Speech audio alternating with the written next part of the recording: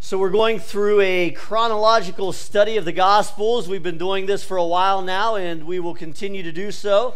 It's going to take us a while to get through the Gospels. You got to figure we got Matthew, Mark, Luke, and John, and it's the life of Christ, and there's so much that we have learned from it. There's so much yet to learn from it. We've spent a decent amount of time in John chapter number 4. In fact, for the last 3 weeks, we've been in John chapter number 4. And as we have walked through an understanding of what it looks like whenever Jesus has a divine appointment with the woman at the well, and we realize that God many times wants to take us to divine appointments as well, but we can be quick sometimes to be like the disciples. Our stomachs are growling. We've got other things on our minds, and so instead of being there and seeing that divine opportunity, we are off doing something else. And so we need to be attentive to what God is doing around us. We need to be willing to say, why did God bring me here? Why did God bring me to this place, to this person, to these people? Why does God have me in this family? Why does God... And we need to be quick to say, okay, what is it, God, that you want me to do here? How is it that I need to be attentive to you? And so we've been looking at that for the last few weeks as we got towards the end of John chapter number 4. That was last week. We were looking and we said, listen, we have to be careful that Jesus doesn't become casual to us. You remember that Jesus, as he goes back to his hometown, says a prophet has no honor in his own country. And we looked at the fact that Jesus would have grown up there. They would have looked at him as just another one of the guys. Oh yeah, that's Jesus from Nazareth. I grew up with him. There's nothing special about him. Trust me. In fact, you heard about his birth. You hear about how all that happened. I mean, they're talking about, it being some special thing. But quite honestly, I think Mary and Joseph just probably slept together. And so we've got this illegitimate child there.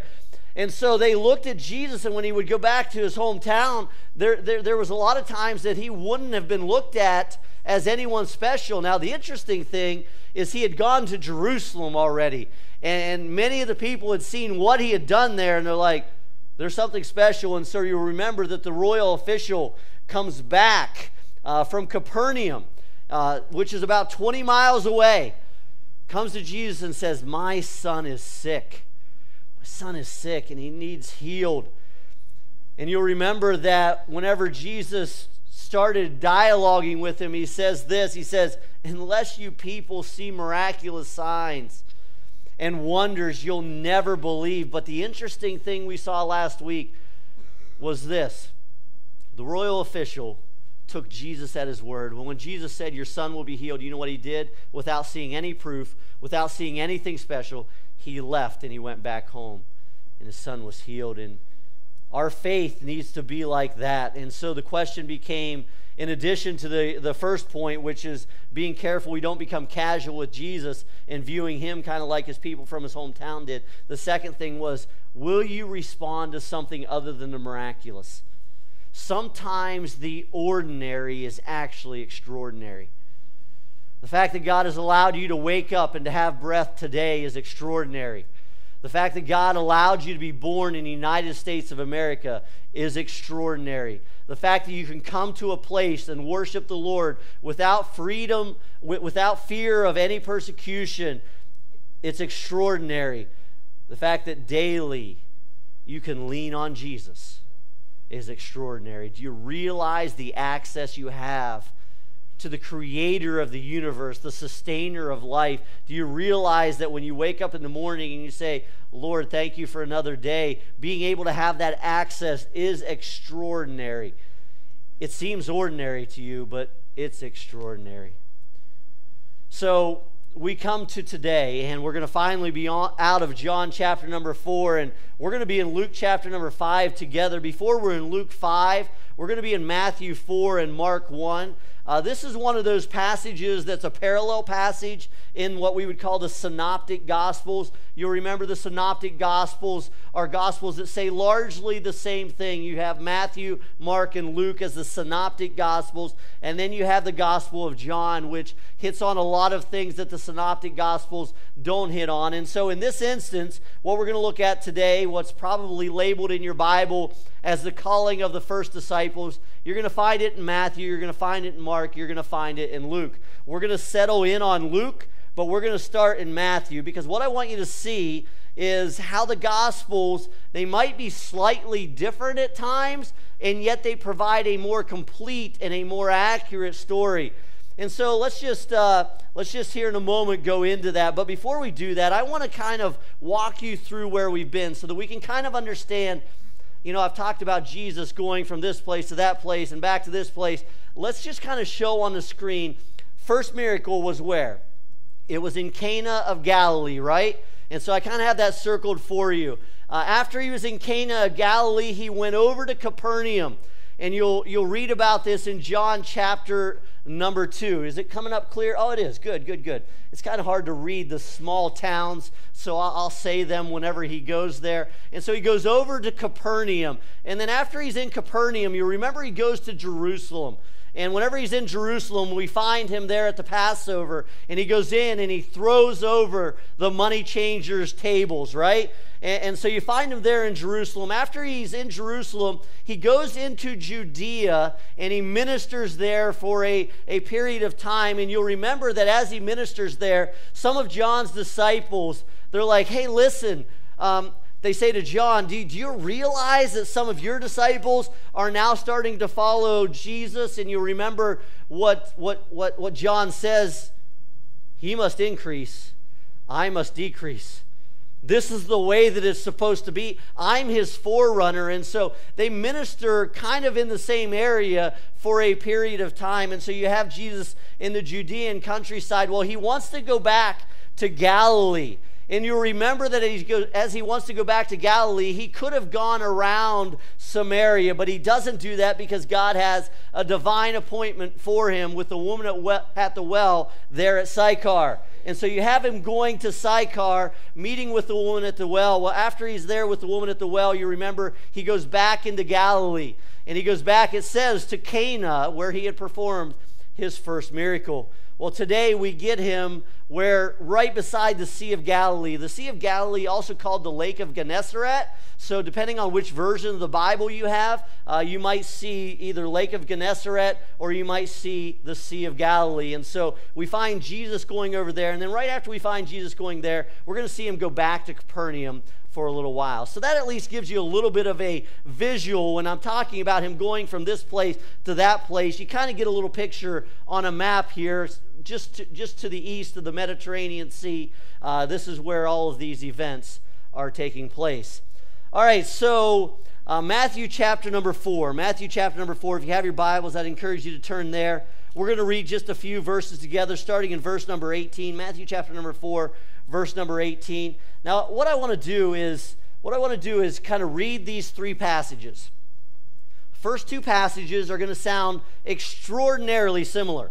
In fact, you might think that I just transposed Mark for Matthew because they are so similar, but they are the accounts in each of the Gospels. Matthew and Mark are going to seem similar. Luke is going to provide more detail.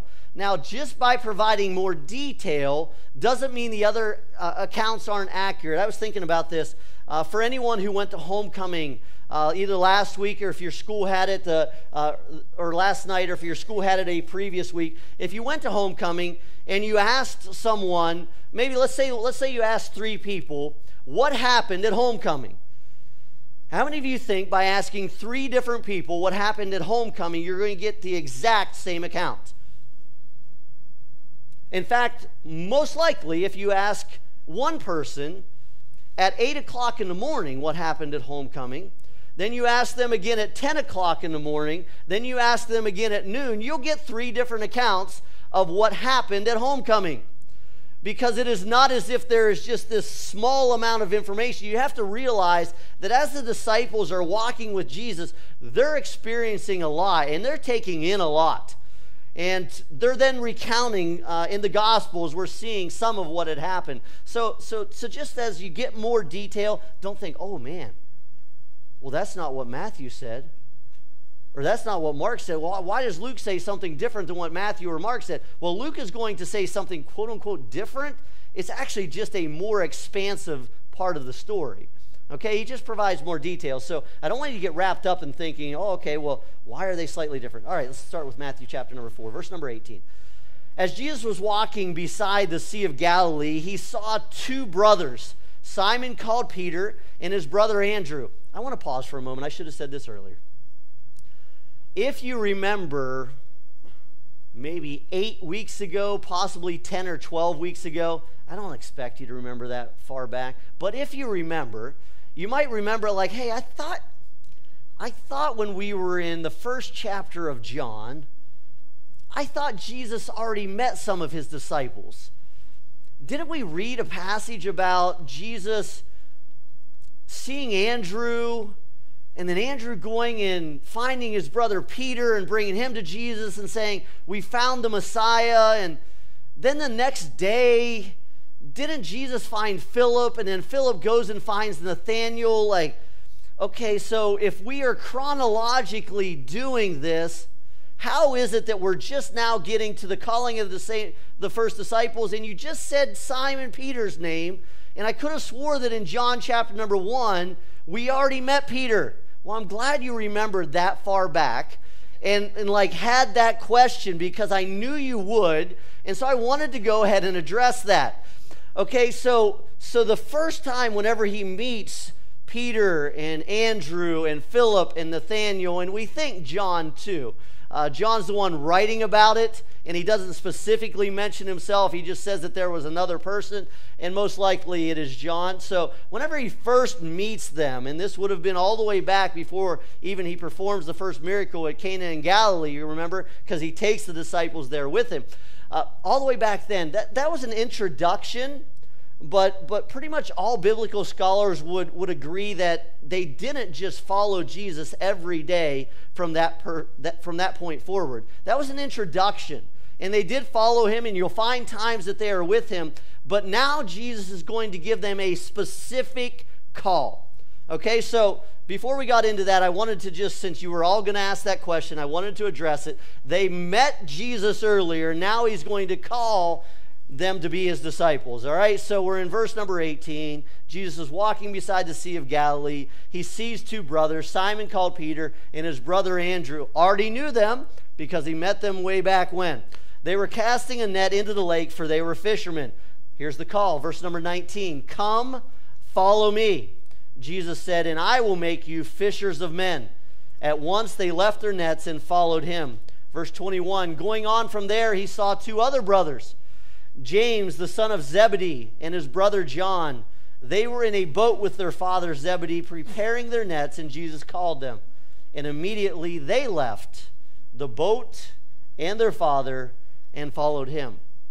Simple enough to understand, right? Flip over in your Bibles to Mark chapter number 1. Mark chapter number 1. So we're just going Matthew and then over to the book of Mark. Mark chapter number 1. And in Mark chapter number 1, starting in verse number 16, we read this.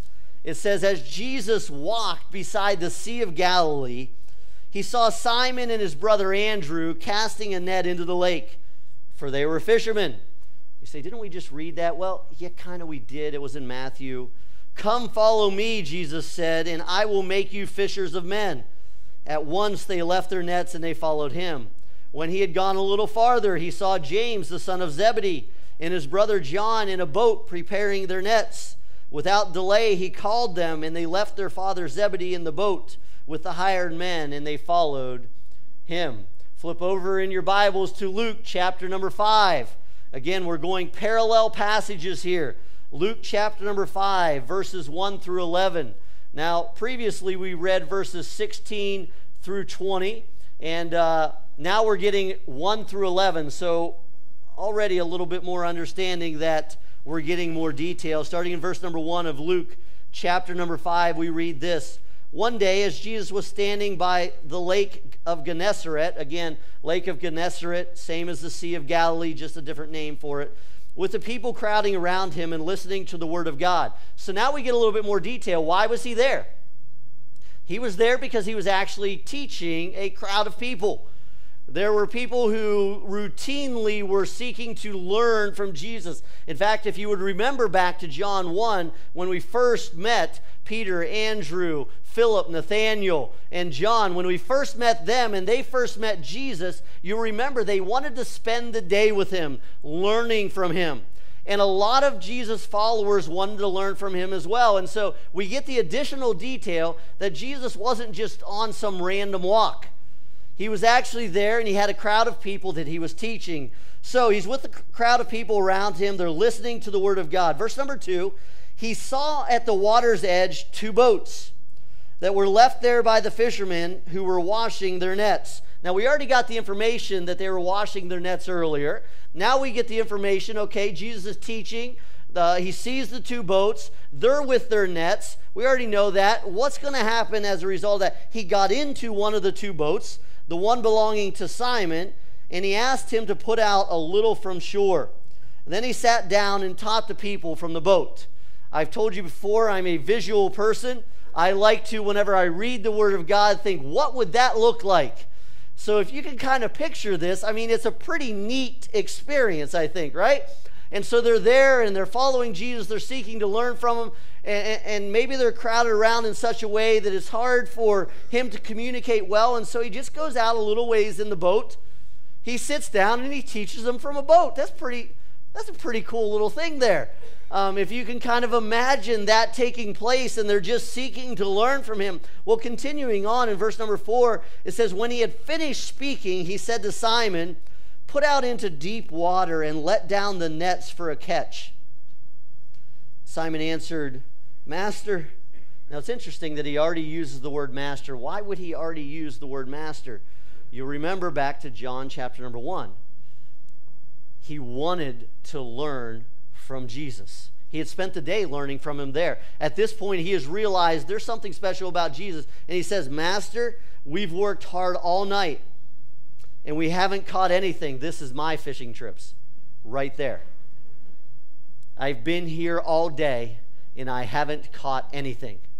How many of you is that's your general fishing experience? Anyone other than me? All right, I see 1, 2, okay, 3. Okay, so a decent number of hands. Good. I'm not the only one that is terrible at fishing.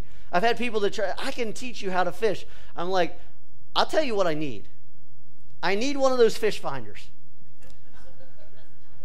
You ever played a video game with like fishing? Now, I don't even know if they make them anymore, but they used to have these video games where they would tell you how deep the fish was, you know, on the video game, and you've got to kind of get the bait dropped down there, and it's like, okay, you know, I'm going to get this fish. I need something that'll tell me how deep the fish is, what the fish, like, what mood they're in, you know, that way I know what kind of food they want, you know, what the favorite thing is. That's what I need in order. I don't need you to teach me how to fish. I need a fish finder that tells me how deep the fish is. They had fished all night. They hadn't caught anything. I would guess this wasn't their normal experience. They wouldn't have been able to stay fishermen if it was their normal experience. But this night, they hadn't caught anything. Here, check this out. The middle part of verse number 5. But because you say so, I will let down the nets. Jesus says in verse 4, put out into the deep water, let down the nets for a catch. Peter says, we've been fishing all night. We haven't caught anything. But because you say so, I'll let down the nets. There is a lot of power and a lot of truth right there in those 5 words. But because you say so. It doesn't have to make sense. It doesn't have to seem logical to the people around you. It doesn't have to seem logical to your own mind. But because you say so, I'll do it. I'll let down the nets. You got to wonder what Peter was thinking. Do you think that he was thinking, all right, I'll let down the nets and I'm going to catch a ton of fish? Or do you think he was saying, I'm not about to tell you no, So I'll drop them down, we'll pull them back up, and we'll go on into shore, not having caught anything again. We don't know. We don't know what Peter's mindset was whenever he dropped those nets. But the reality was this. He said this, because you say so, I'll go ahead and do it. Well, continuing on, it says in verse number 6, when they had done so, they caught such a large number of fish that their nets began to break. Now, you have to remind yourself they did this for a living. You do find them mending their nets at other times as well. And so it's not as if their nets had never broken. But you got to figure that they probably had their nets constructed in such a way that on a typical basis, on a typical catch, their nets held up. Well, this time they didn't. Their nets began to break, and so they signaled their partners in the other boat to come and to help them. And then they came and they filled both boats so full that they began to sink. They began to sink. That's awesome. Trust me when I say I've never had anywhere near that many fish in my boat. I would guess most of you, the only time I've seen anything close to that, you ever watch Swamp People? And they're like pulling in these alligators. Like, I mean, they've got these 13 feet long alligators. And I'm like, okay, well, that's starting to weigh down the boat. But on a typical catch of fish, you're not having that happen. It says in verse number 8, when Simon Peter saw this, check out what he did. He fell at Jesus' knees. And he said, go away from me, Lord, I'm a sinful man. For he and all his companions were astonished at the catch of fish they had taken. And so were James and John, the sons of Zebedee. Oh, we read the condensed version that James and John were there, but they saw this happening too. They were Simon's partners. Then Jesus said to Simon, don't be afraid. From now on you will catch men. Just as we read in Matthew and in Mark that Jesus says, come, I'll make you fishers of men. He says now, I tell you what, I'll make you catch men. So they pulled their boats up on shore. They left everything and they followed him. I want you to see just basically two things this morning. Two things this morning. The first one is this, and I already mentioned it. It's kind of a question. Will you respond to Jesus in spite of your instincts? Will you respond to Jesus in spite of your instincts? Our ways are not his ways. Our thoughts are not his thoughts.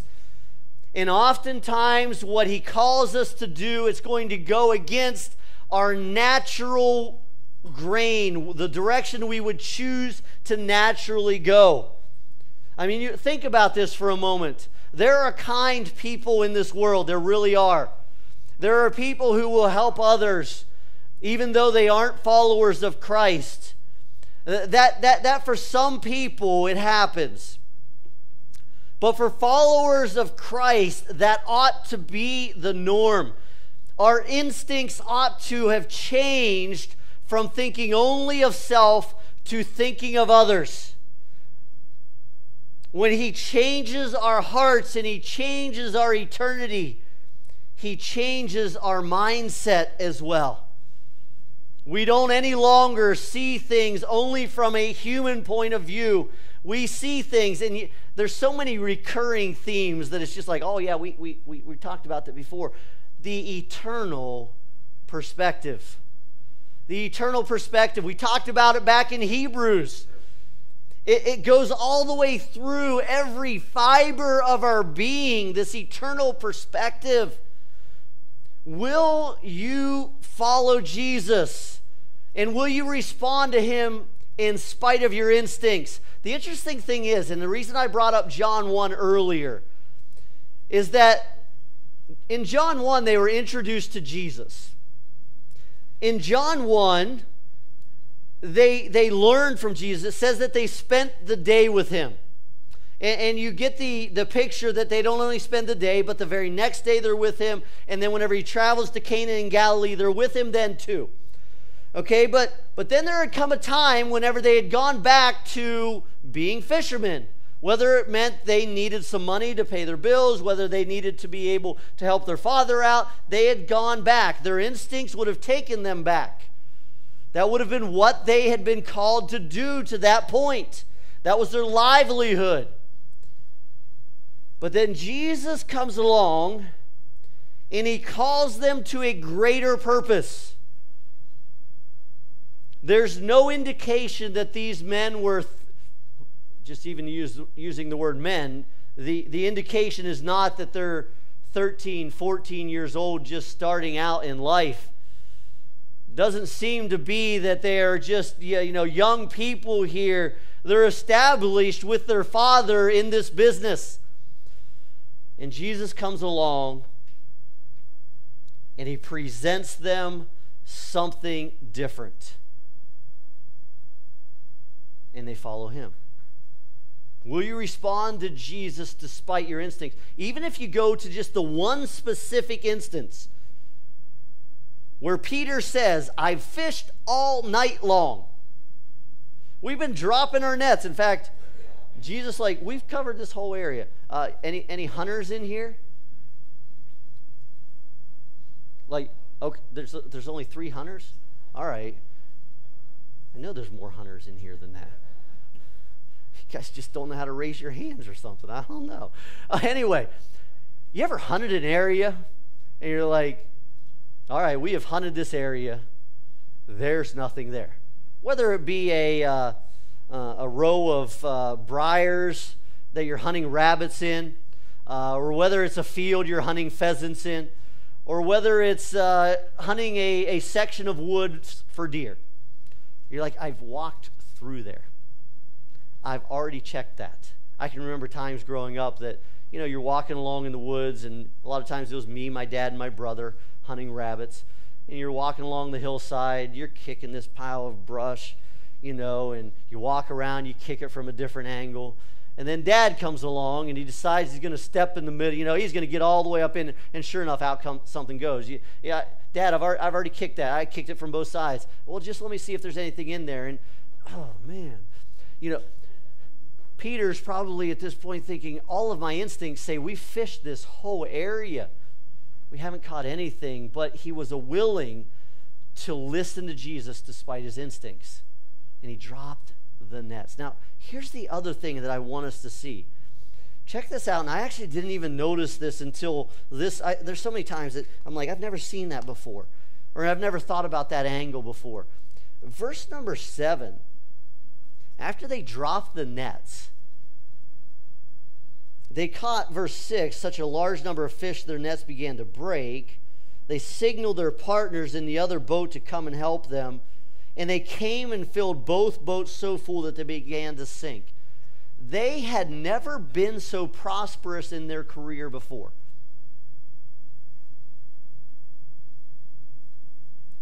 They were at the height of having caught so many fish, their boat is sinking. You know what I would do I have a little bit of a business mind. You know what I would do at that point? I'd ask Jesus to become my partner in fishing. That's what I would think would be a logical thing. Hey, Jesus, these people, after you teach them, probably all going to go away for a little while. Maybe they'll come back tomorrow. We're going to fish all night again. I'm thinking if we caught this many fish with one time dropping the nets, you just be our own fish finder. You tell me where to drop the net, I'll drop the net, we're going to have quite the business here. That's the way I would think. Anybody else that would think kind of that way? You find something that is wow, this is a really good angle. Wow, I can make a lot of money doing this. I'm just going to, here we go. And then you just boom, boom, boom, boom, boom. And it's just one thing after another. It's okay, here we go. At the height of them being the most prosperous they've ever been, Jesus says, I'll make you fishers of men. And they drop everything and they follow him. And I'm asking the question of myself, and I'm asking you, will you, despite your best instincts, respond to the call of God on your life? Here's the reality. I believe God wants every one of you to be a fisher of men. And if we want to be politically correct or whatever, a fisher of people. When we're talking about men, we're not talking about men as in just men. We're talking about people, okay? It's my belief that God has a call upon every one of your lives to be a fisher of people, a fisher of men. I believe that he wants to change not necessarily your career. And far be it from me to say that God won't come to you and say, you know what, and it has happened over and over and over again. The number of people that God has called, whether it be to the mission field, whether it be to the pastorate, whether it be to youth ministry, whatever it might, God does that. He has a way of doing that, but he doesn't, that's not his specific call on everyone's life, to be in ministry full time. It's just not.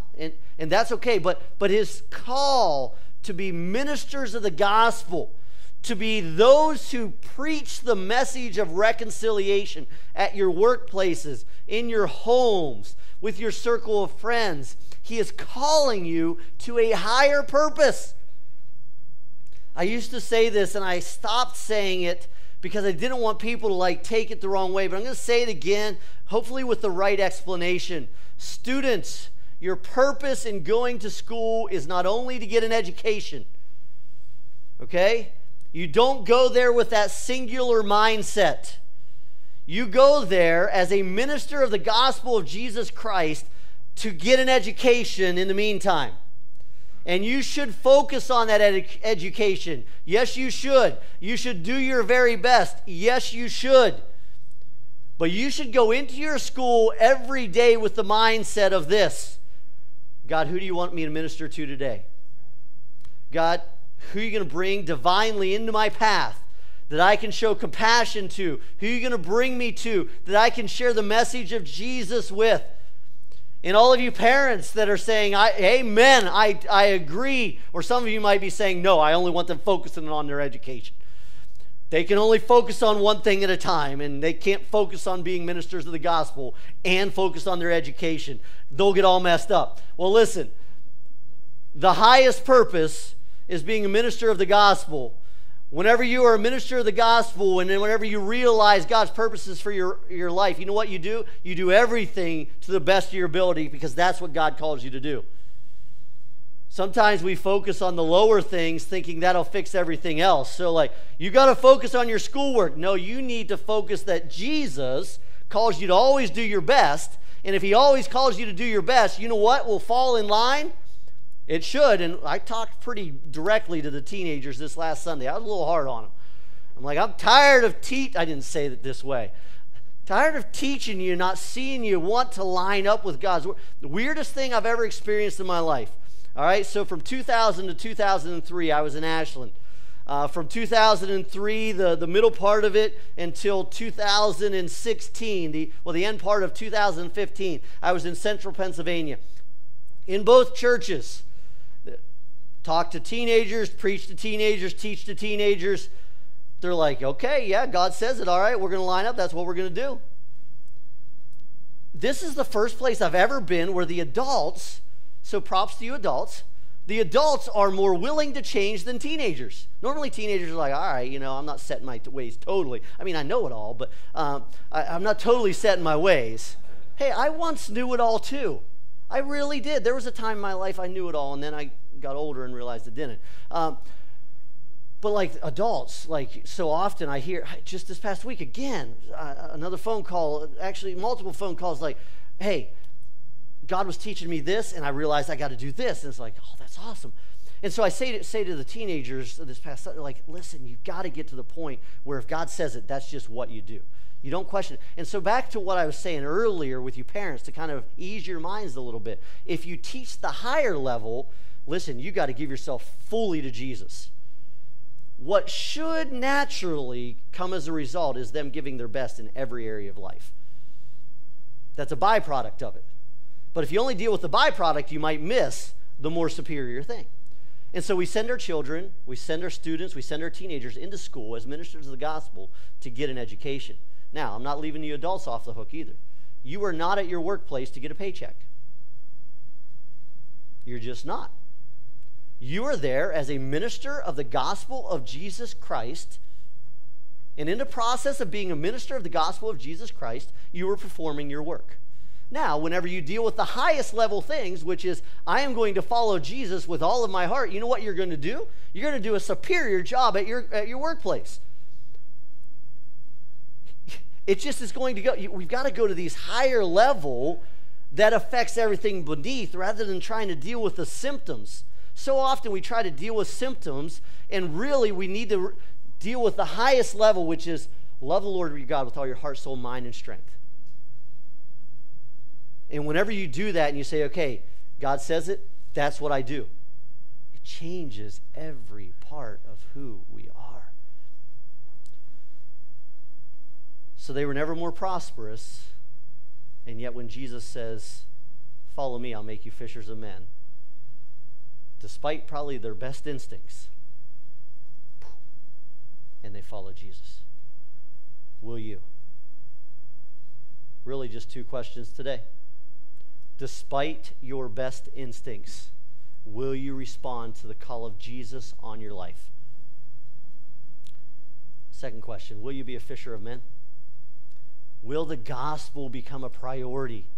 Will you, in your interactions, start sharing the gospel? I forget who I was talking to recently, and whoever I was talking to, they're like, you know, it's not the same people at the West Salem IGA that I used to remember.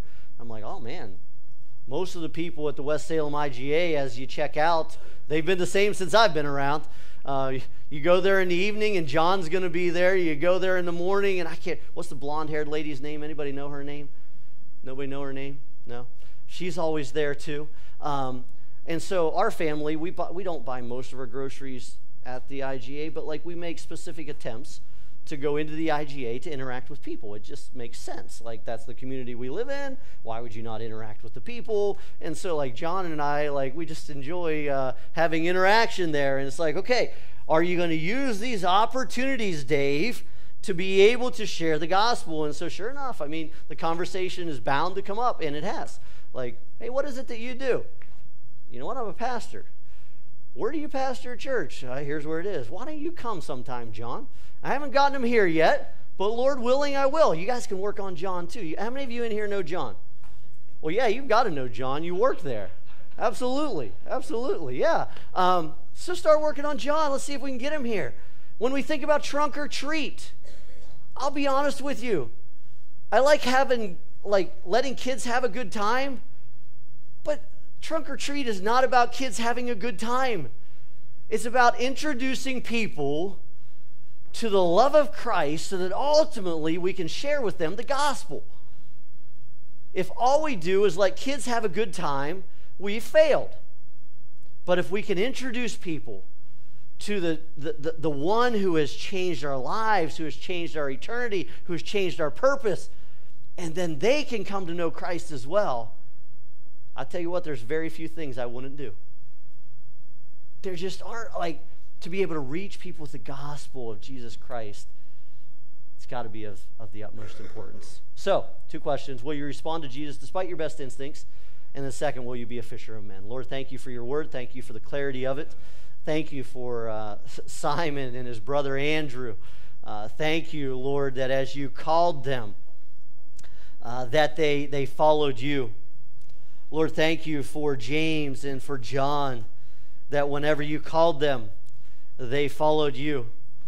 And sometimes success can be a hindrance to us following you. Sometimes the more prosperous we are, the more time we take for ourselves, the more prosperous we are, the more we think about ourselves and the less we think about you. And so I pray that you help our minds and our hearts always to be in tune with, what are you calling us to do? What's your call upon my life, Lord? What's your call upon these students' lives? What's your call upon these adults?